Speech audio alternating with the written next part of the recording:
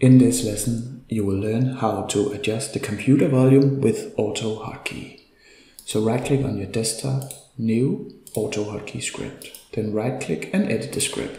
Let's stop up a moment and think why we want to create such a script. Well, it could either be because our computer doesn't hold volume up, volume down, and mute, or we simply just want this volume up and down and mute to be part of our workflow, either to attend the user turning the volume up or to turn the volume completely off.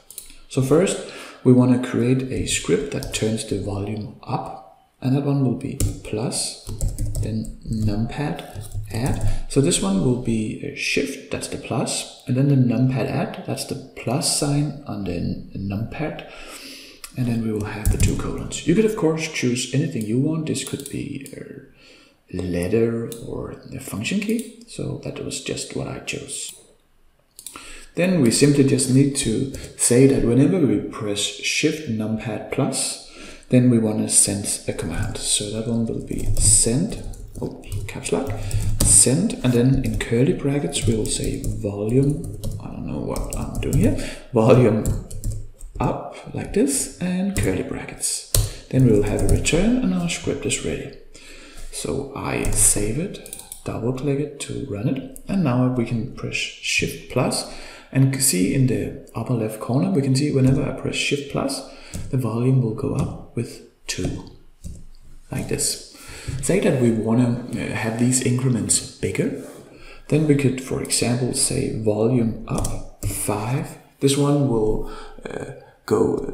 have the volume go up with increments of 10. So let me save it and I can show you. Yes, please. Then I'll press Shift plus and we can now see 26, 36, 46, and so on. So we created our volume up script here. Let's have the same thing for turning the volume down. And again, we will just say Shift and then Numpad, and then we want the minus, that's subtraction, so that is subtract here, sub, and then like this. Then we want to send the volume down command, so volume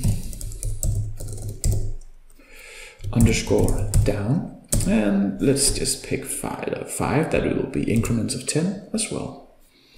We will save it, I run the script, yes please. So now when I press Shift minus, we can see that we indeed turn the volume down. Now let's just finish the script. We want to know how to mute everything. And what I want to do is that whenever I press Shift and then the multiplier, that's the star on the numeric, then we want to say plus and then Numpad, mult for multiplication. Then we want to send, and the command for this is volume mute, so it's fairly intuitive this. So volume mute and then curly bracket end, like this. Now I save it, I update the script, yes please, and when I press Shift and then multiplication, we can see that I indeed muted. I can press it again, I unmuted it, so we can hit the mute button by just pressing Shift and the star, that's the multiplication. So in this lesson you learned how to adjust the computer volume with AutoHotkey, and as a side thing you learned how to address the numeric Numpad.